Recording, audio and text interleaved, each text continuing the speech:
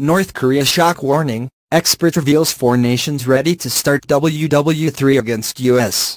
North Korea could be on the verge of triggering World War III, but which nations would join the rogue state to wage war against the United States? North Korea has been fueling World War III concerns by refusing to shut down its nuclear development program. But East Asia expert Gordon Chang revealed at least 3 nations would be prepared to join leader Kim Jong-un in an all-out war against the United States. Mr. Chang said, "If we strike North Korea first, you can see China cause trouble in the South China Sea. You can see Russia go after the Baltics. The Iranians will do something. We could see Asia being embroiled on both sides.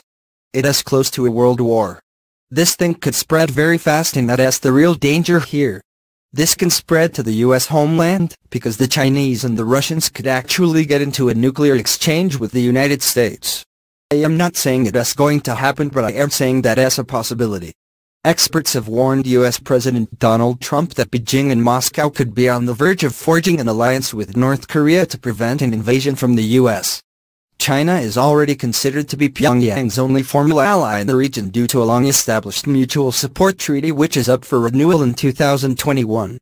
Mr. Chang added China had already shown signs of non-compliance with UN sanctions, signaling it would continue to support North Korea despite pledging to act as a positive influence on the rogue nation. Speaking to Fox News, the author of Nuclear Showdown continued, "When sanctions are put in place by the UN, the Chinese make a big show of complying. They'll actually do something for a couple of months, and when the United States isn't paying attention, they go back to doing the old way of things."